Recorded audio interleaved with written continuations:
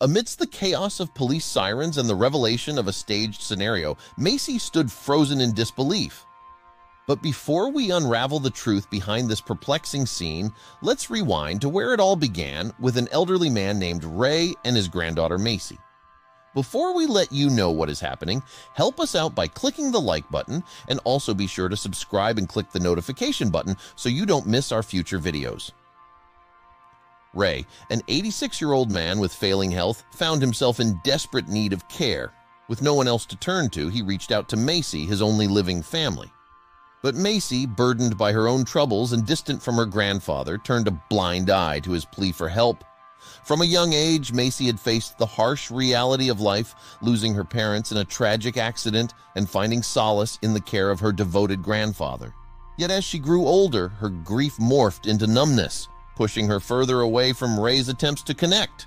Despite Ray's persistent efforts to reach out to Macy, their relationship remained strained, with Macy choosing to distance herself from her grandfather's aging presence.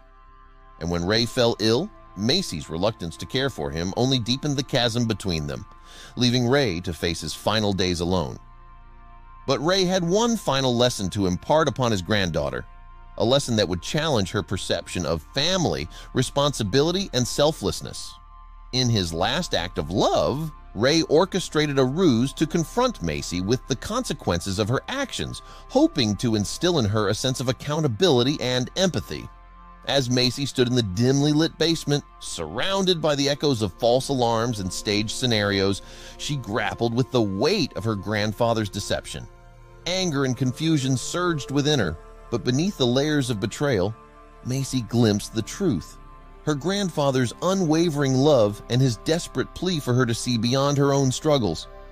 And in that moment of clarity, Macy made a choice: to set aside her resentment and embrace her grandfather's frailty with compassion and understanding.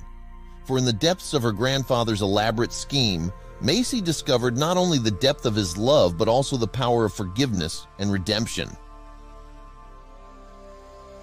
As she reached out to comfort her grandfather, Macy realized that their bond transcended words and actions. It was a bond forged in the crucible of adversity and strengthened by the unbreakable ties of family.